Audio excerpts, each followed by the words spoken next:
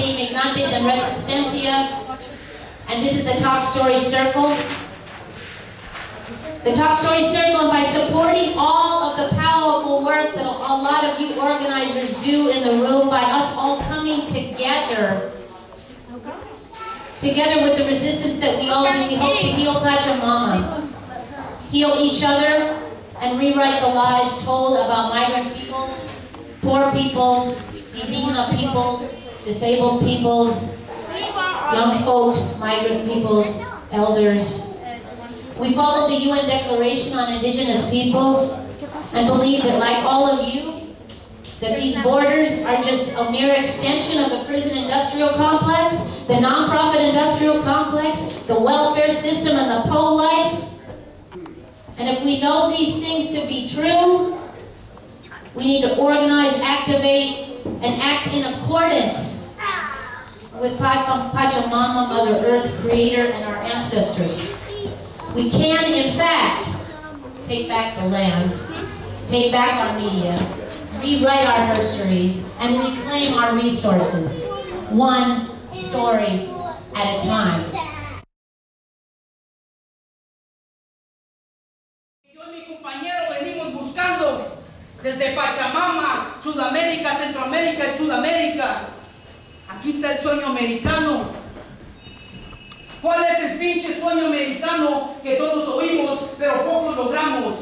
El mismo sueño que tiene a tanta gente viniendo, el mismo sueño que tiene a tanta gente sufriendo, el mismo sueño que tiene a tanta gente muriendo. A veces pienso y no comprendo cuál es el pinche sueño americano. What is the American dream? Families risking their life for the American dream. The same dream that we all hear about, but only a few of us get to see. The same dream that has so many people coming to hear.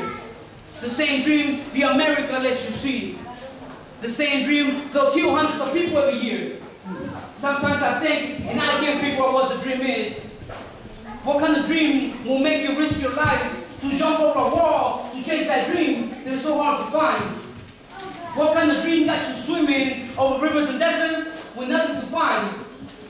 What kind of dream got you in that car trunk in that borderline? Is that the American dream?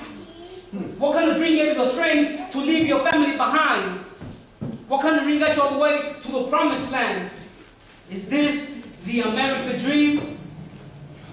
What kind of dream got you thinking that over the brown wall is something better for you to find? What kind of dream led you to all these lies? Since when had dreams became suicide? Since when had dreams became nightmares, I ask? Since when had dreams became nightmares, I ask? Since when had dreams take people's lives? Since when had dreams take people's lives? I wanna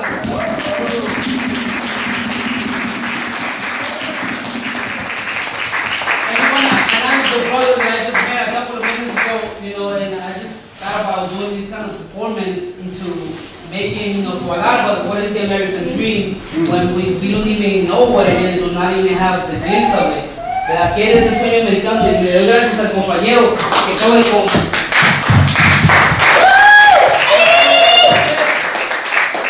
que nos llaman huevones. You know, they call us lazy, man. But we stay in the corner asking for work honradamente, you know, without stealing and stuff like that. We are, even though we do like economic strategies, like, you know, recycling and stuff like that to survive, you know, para ganarnos la vida. So le doy muchas gracias al compañero por ayudarme en esta participación de arte y la lucha sigue y estamos con usted, compañero. Y Dios los bendiga a todos. Gracias.